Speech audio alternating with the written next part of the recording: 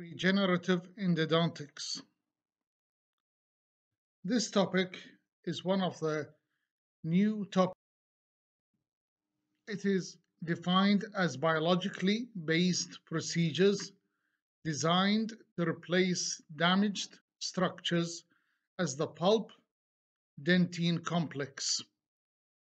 The goal first is to terminate any symptoms of pathology and enhance bone healing around the tooth.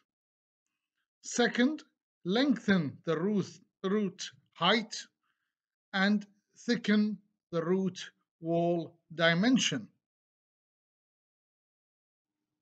In order to understand the importance of this topic, we can see that in the literature, for example, PubMed, we can see that there are 2,853 articles related to this topic, and mostly it is in the recent years.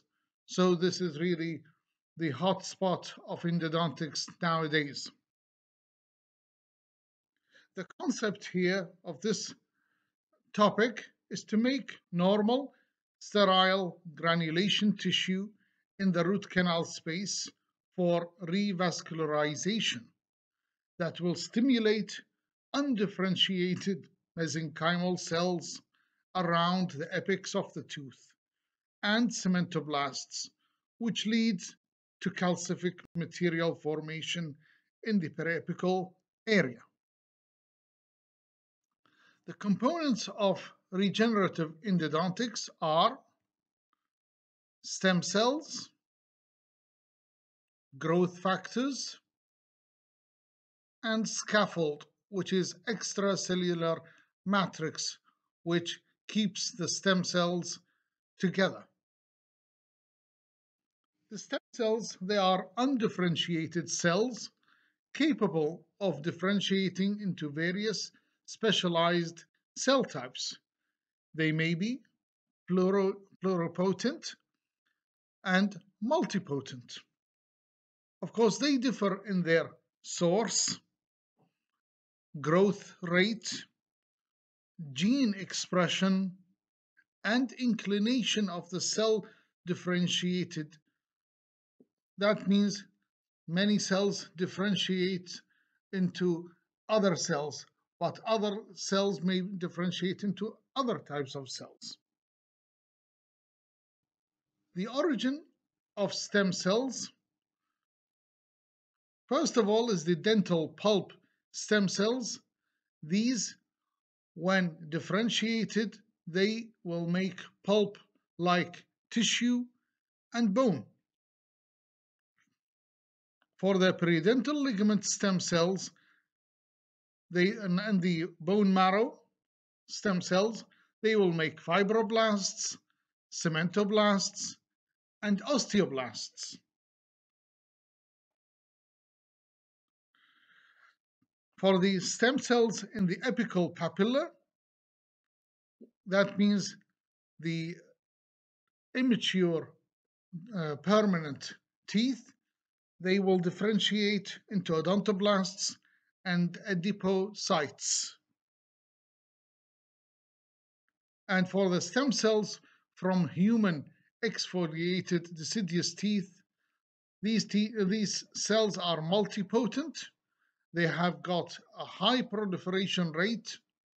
They will proliferate into odontoblasts, adipocytes, neural cells, etc.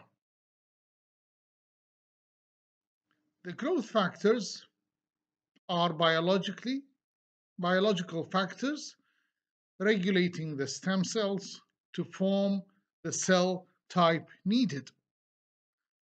Promotion of the differentiation of mesenchymal stem cells to odontoblastic-like cells. These are the growth factors that affect the stem cells in the dental region.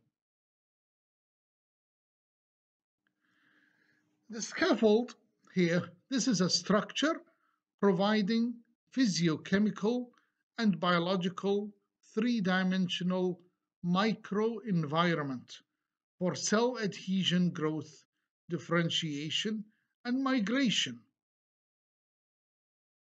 The function is that it supports cell organization and vascularization. It aids cell proliferation and differentiation. It contains nutrients for better and faster tissue development. Classification: we've got many types of scaffold. It may be natural, as collagen, platelet-rich plasma, fibrin, and glycose aminoglycan. Or it may be synthetic, like polylactic acid, and etc. Revascularization. This procedure, it's related to restoring the vascularity to a tissue or organ. Any vital pulp cell at the apical end of the root canal can proliferate into newly formed matrix and odontoblast. Multipotent dental pulp stem cells from the apical region might be seeded to the existing dentinal wall and differentiate into odontoblasts and then deposit tertiary or atubular dentine. Regeneration of dentine pulp complex. Here, the strategies for endodontic regeneration is first regeneration of the entire tooth, which is beyond our scope. B, local regeneration of dentine pulp complex from amputated dental pulp.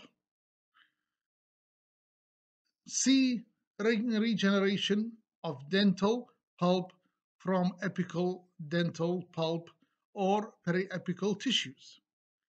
Now, B, it depends on a growth factor, BMP2. This is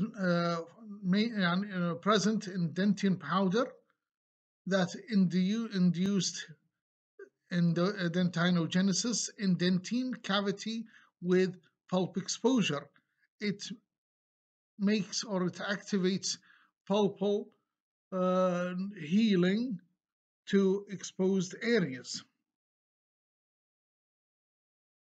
C, which is regeneration of dental pulp from apical dental pulp or periapical tissue. Here it begins with the identification of stem cells in the apical region of the developing teeth, in which root formation is incomplete. It's important that we choose incompletely formed teeth because the apical end is still open. Mesenchymal stem cells in the apical papilla, they differentiate into odontoblast-like cells that participate in pulp wound healing and regeneration. Bone marrow derived mesenchymal stem cells has multipotent abilities and undergoes osteogenic differentiation. So in such a case, we will have stem cells regenerating the pulp and at the same time stem cells in the bone marrow forming bone and cementoblasts around the tooth. Clinical protocol regenerative endodontics. First of all, indications. Teeth with necrotic pulp and immature apex, these are really indicated for regenerative endodontics. Pulp space is too large and the remaining structure of the tooth is too thin for any restoration later on. So we need to regenerate the root, lengthen it so that it will be strong enough for any restoration in the future. Important tooth as aesthetic or functional concern. For example, maxillary central incisor or loss of many posterior teeth. Role of antibiotic paste. Here, the antibiotic pastes are a combination of more than one antibiotic mixed into paste.